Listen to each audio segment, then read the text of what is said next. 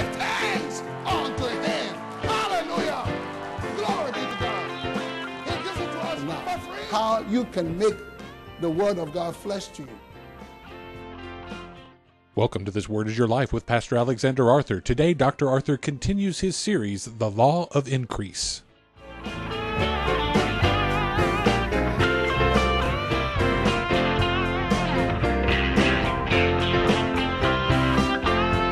Whatsoever is born of God overcomes the world.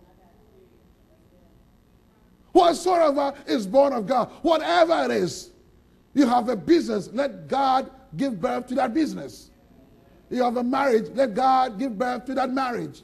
Whatsoever is born. So what does that mean? It means that I got to make sure that the word of God is what I believe. See, it is a believing that gives birth. The word of God that you hear must be believed so you can birth it. And so what I got to do is that if I say that I believe anything, I got to demonstrate that I believe it by what? By giving birth to what I say I believe. But it has to be the word of God. If it's going to be born of God. Which means if God doesn't say it, God doesn't promise it, God doesn't give you his word for it, you cannot accept that thing, believe that thing, because you end up giving birth to Ishmael. You see, God didn't tell Sarah to tell Abraham, go sleep with your maidservant Hagar. It was the woman's own cooking of the strategy so that they can have a child. And so she told Abraham, hey, you know, Father Abraham didn't say no.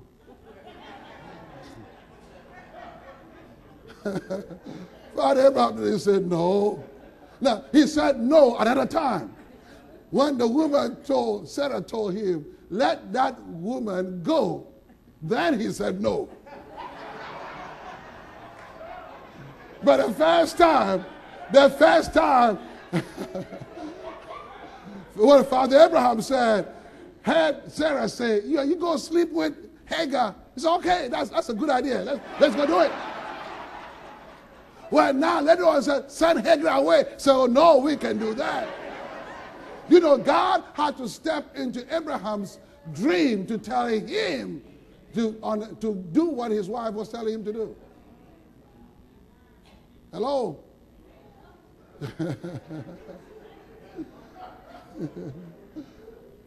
He didn't disagree with her when it came to Hagar and the baby. So you can give birth to Ishmael.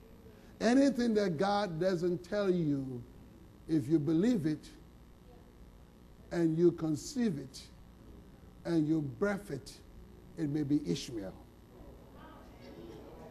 And that thing can deal with you the rest of your life.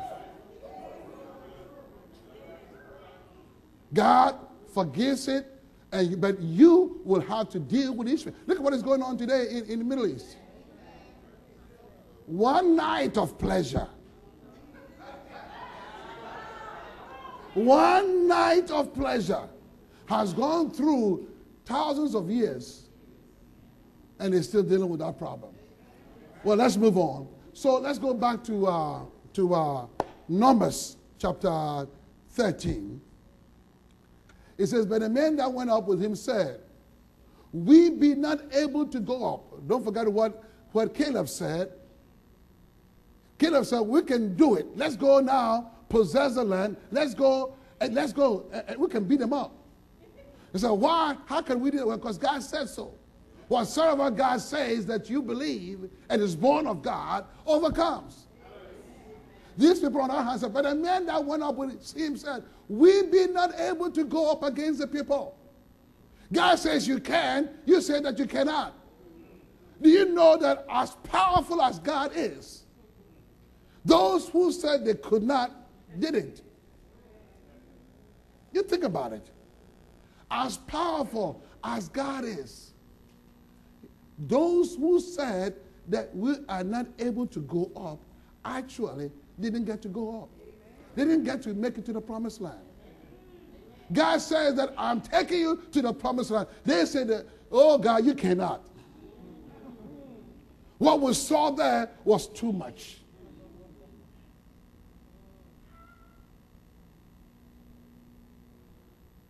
This is when you make your circumstance bigger than your God.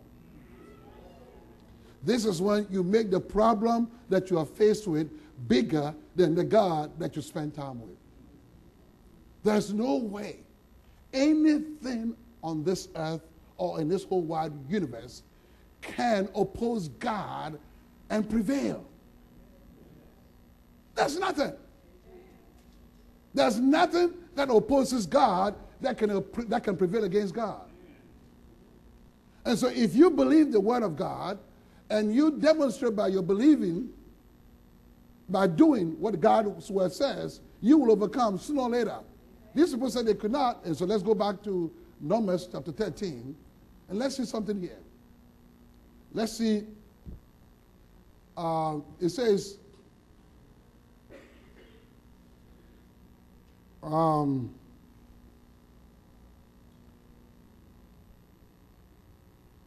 okay, Numbers chapter 13, where did we stop there? Verse what? 31. Okay, let's go back to verse 31. It says, but the men that went up with him said, we be not able to go up against the people, for they are stronger than we. Verse 32. And they brought up an evil report. God considered the report that these people brought, the 10 people, the report that they brought, God considered that report what? Evil. So an evil report is a report that opposes God's report. And whose report would you believe? An evil report is a report that opposes God's report. And so whose report would you believe?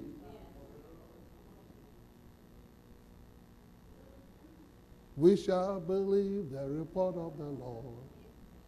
But if you don't believe the report of the Lord, you will believe a report that God describes as what?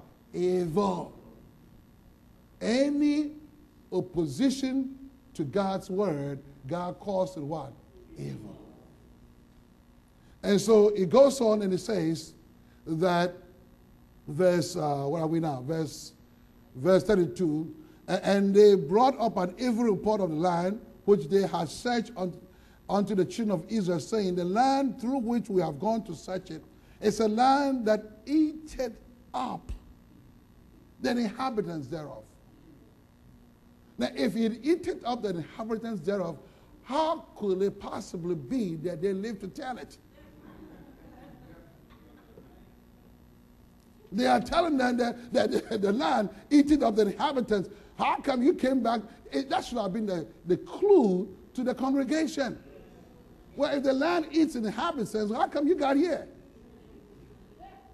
Did you get me? All 12 of you got back safely. They couldn't get even one to eat. Not even one. How did you all escape to get here? But the point is that is what exaggeration is. They are adding up onto it. That's what the Bible says. You read the book of Revelation and you add to it. It will be a curse. A lot of people add to the word of God. You cannot add to the word. Where God's word is mute, be mute there. So in any way, they came back with to say that the land eats up its inhabitants. Okay? But you made it. And all the people that we saw in it are men of what? A great stature. That is giants. Now, I'm going to say something that I want you to get it. Unless you believe the word of God, you will allow what you face to keep you from doing that word. a good example is when it comes to money. If you don't believe the word of God on tithe, any bill can take the tithe money. It can be a bill to go to the beauty shop. That's all I'm going to say about that. Any bill can take the tithe money because you really don't believe it. Especially when God says, okay, this is the only test that I want to test you on. I want to prove you. To prove is to test you. To see whether you will do this, because I have already set the ball in motion to supply you the moment you trigger it by the tithe. But if you don't do it, it's because you didn't believe it. If you believed it, it doesn't make a difference how gargantuan, how big and large the bill is. It doesn't make a difference. Are you getting this? Yeah. If you are not sold out on a thing that God has said, anything can be an excuse. If you are not bent on being in church on time, anything can be an excuse. Somebody call, you're talking to them. By the time you checked it, the time has passed in a way.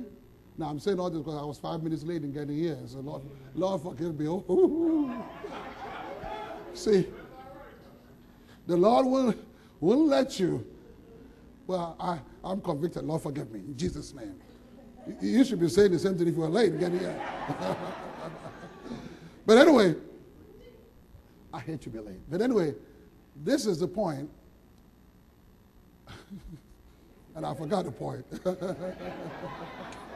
What was I saying? Yeah, if you don't sold out, if you don't sold out anything, I mean, anything can be an excuse. And what we have to do is to make sure that and understand that it is Satan who brings the excuses. God referred to those as reasonings. Lean not unto your own understanding or reasonings. In all your ways, acknowledge him, and he will direct your path. So if you believe God, that at 10:30 in this house, an angel of the Lord comes to stir up the waters. You see, you read an account in the Bible, and it says that at a certain point, every time, an angel of the Lord will come and what? Stir up the water. And the first person that got in got healed. And there was a man that was laid out next to the pool of Bethesda. And I'm quite sure that as much as he attempted to pull himself into the water, somebody else always jumped in before him. For a good 38 years, nobody had compassion and said, well, let's all back up this time. This is the 21st year, let our brother jump in. And everybody was thinking about themselves, about their loved ones. But all thanks be unto God. Jesus walked in. God had seen his trials and tribulations and problems, and he sent Jesus to that pool. Jesus himself walked there and looked at him and asked him the question, what is it that you want? Of course, he started telling a story. Instead of saying that, hey, I want somebody to dump me in here. I want to be healed. He started talking about the offense of what people had done to him. I've been laying down here for the last 38 years and going on and on. And Jesus just went straight. What do you want? He said, I want to be well. He said, take up your bed. That's it. What is the point here? And I forgot the point again. No excuses. Praise the Lord. I'll keep you sitting there. No excuses. But the whole point is that excuses are from the enemy to keep us from believing God. And I'm saying to you this morning that we're going to deal with this spirit of excuses so that we can obey God. The obedience is better than sacrifice. All right, let's go back to good old Numbers chapter 13. And let's go on. It says, and all the people that we saw in it are men of great stature. And then we saw the giants, the sons of Anak, which come of the giants, and we were in our own sight as grasshoppers, and so we were in their sight. Now, listen.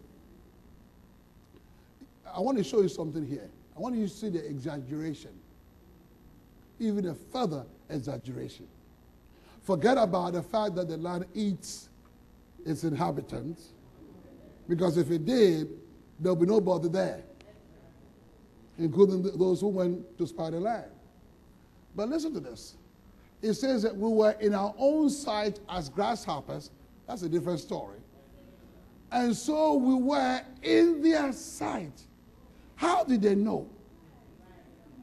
How did they know that those people saw them as ants?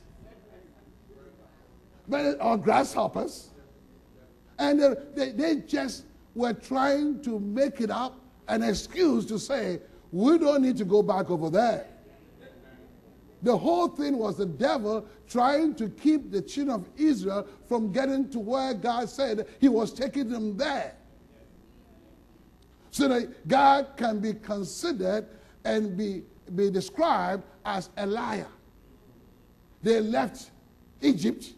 They crossed the Red Sea. They got into the wilderness. Now they're about to get to the promised land. And these people come up with a word to say, we cannot get in there. And imagine, had that happened, they would have been caught in between Egypt and the promised land. In between the land of not enough and the land of more than enough. And caught up in the land of barely enough. Enough to eat for the day. The manna. And my point is that sometimes that's what Satan likes to put people. Hanging them in between two opinions.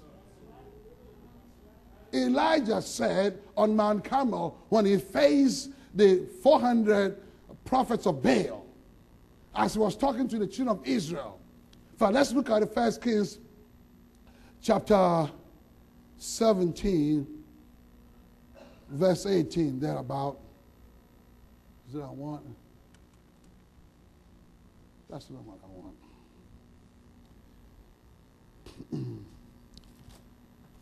And you will see that sometimes we get caught up in between two opinions, in between two situations. And quite often when that happens, we cannot make any headway.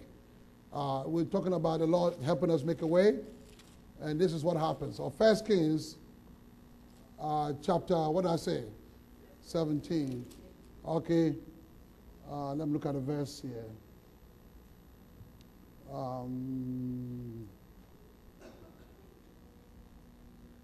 That's what I want. 18. Go to chapter 18. Let's see. Let's start from verse 20. So Ahab sent unto all the children of Israel and gathered the prophets together on Mount Carmel. Okay? Verse 21. And Elijah came unto all the people and said, how long halt you between two opinions? Between the land of more than enough and the land not enough. How long will you halt between, putting your one foot in the world and one foot in the kingdom of God? How long will you halt between faith and doubt or fear? How long will you halt in giving and not giving? When are you going to be so fully persuaded that you have won over, the Word of God has won you over, that there's no retreat for you? How long would you halt between two opinions? God's and the devil's.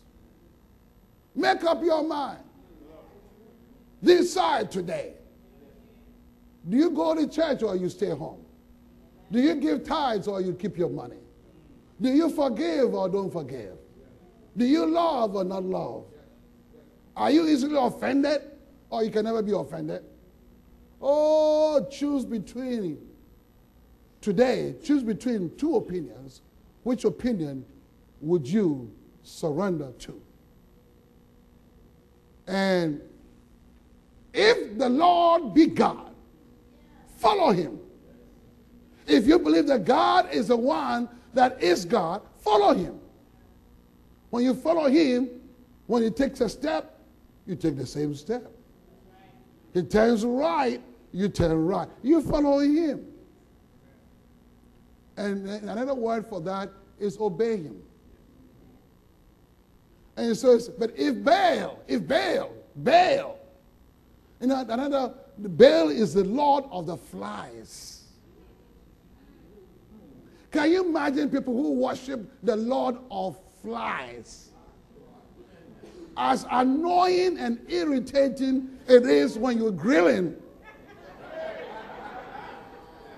and the flies come around your meat and you try to smack them here and there. Can you imagine worshiping the Lord of flies? But if Baal, then follow him.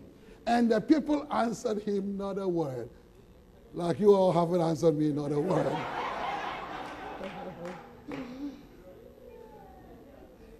Then said Elijah unto the people, I only remain a prophet of the Lord. But Baal's prophets are 450 men. It says 450 against 1. Just like with the spies, 10 against 2. So there's a certain behavior that we human beings have that we go with numbers. Right now, if a church had 10,000 of people, we think that's where the anointing is. We allow numbers to make us think that's where God resides. Now, there can be a church with 10,000 people and the anointing, don't get me wrong, I'm not saying that. All I'm saying is that we don't go by numbers. We go by the word of God. What are they preaching? What are they teaching? What is being said from the pulpit? Is it human dogma? Is it philosophy? Is it the doctrine of denominations? Oh, are they really giving out the word? And challenging the people who come regularly on how they are to take this word and work on it so they can see evidence of God's promises in their lives. Oh, praise the Lord. Now, verse 23. He tells them to do all of that. Verse 24. I like this. And so you call on the name of your gods. See, this is the showdown on Mount Carmel. That you every once in a while, you can have a showdown. You can have a showdown and say, well, let me show you how you do the showdown here. You have, these are the bills. Hello? And this is the tithe. Y'all stop laughing there. Okay, all right. This is the showdown. I'm going to show you. Read this and I'll tell you. I'll call you on the name of your gods, and I will call on the name of the Lord. And the God that answered by fire, let him be God. Oh, and I love it. And all the people answered and said, it is, like you said, it's what? It is well spoken. Okay. If the God who answers this prayer, the bills, all these bills can never be paid. They're huge. They're controlling your every thought and every mind, whatever it is going on with your life. And you come over here, and this is a tithe. And you say, well, Lord, I thank you. I believe that if I sow this tithe, that I will have answers. based upon what your word says in Malachi chapter 3. All right. So now there's a showdown. And you say, well, this word spoken, I'm making my choice for the tithes. Now you're letting God know you're not going to halt any longer between two opinions. Now, don't get me wrong. These two are two realities. Don't ever think that the debt or the bills are not a reality. If you don't think they're a reality, you just keep on staying in that house 3 more months without paying. That is a reality. But then there is a higher reality. Whatsoever is born of God. Your money is born of God. Whatsoever is born of God overcometh the world and its bills. And so you say to the Lord, Lord, I'm no longer going to be in between. I'm no longer held between two opinions. I have made my choice. To receive a copy of today's message in its entirety, write to us at Word of Life Christian Center International. When you write, be sure to include the name of today's message and your choice of either an audio or video copy. CDs and audio tapes are $5 and video cassettes or DVDs are $10.